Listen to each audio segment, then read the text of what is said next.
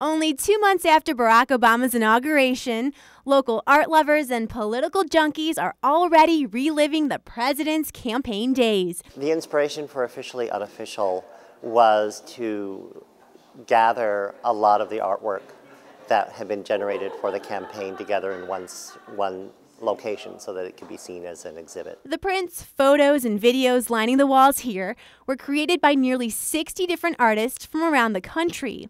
Not surprisingly, the most popular themes are hope, change, and progress. One of the hallmarks of this campaign is that it inspired a huge number of artists and graphic designers to create work inspired by Barack Obama. The exhibit gets its name Officially Unofficial from its mix of artwork, from artists officially endorsed by the campaign, such as Soul Sender, to other non-commissioned artists, all of whom helped paint a picture of the 44th president in the mind of voters. These artists all felt very strongly somehow that they wanted to use their skills as communicators to participate in the political process. Familiar pieces include Shepard Fairey's iconic Hope image and Ray Nolan's Go Tell Mama poster series. The support that Obama generated from the creative community is pretty unique, and part of that is related to the campaign's use of the internet, the whole ease now of communicating with